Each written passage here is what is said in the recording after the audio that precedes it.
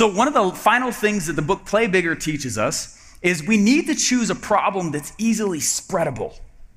How well can I evangelize the problem? Meaning if I go out and I start educating the market on the problem, does it kind of take wings on its own and get spread around? Did you hear that guy's doing that thing, solving that problem? We didn't know it really was a problem. Oh my gosh. Okay, that's totally what's happened with the secret MLM hacks thing. How many times am I tagged in the ClickFunnels Facebook group around the MLM funnels thing? Have you guys seen that? It's everywhere. Does ClickFunnels work with MLM? I don't touch it. I haven't touched it, haven't forever. And what's crazy is people, they come in and they say, you gotta look at Steve Larson's.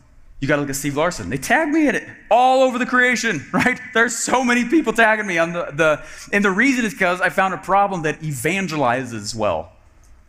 Make sense? A little bit? Okay.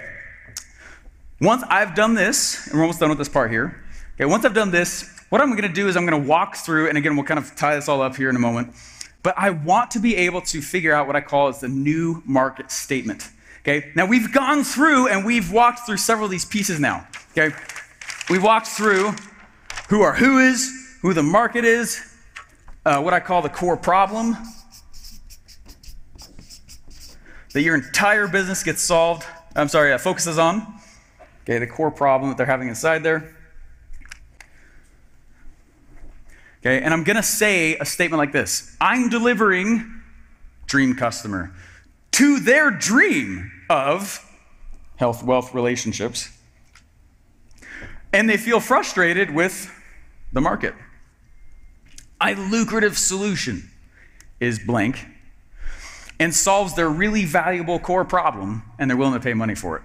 Okay, that's kind of what I do. That's how I put it in a sentence. That's how I put it in a statement where they go, okay, I get it now, right? When people say like, what do you do? It's not like I say that verbatim. It'd be a little weird.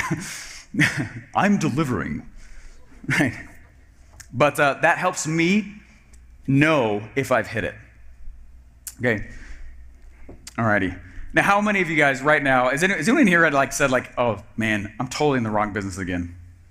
Anyway, we got a few more hands. A few more hands start popping up when you say this now, right? Now that we're getting further and further down this road, it's like, oh man, are you seeing how maybe your funnel may, why it is not working from what we're going through?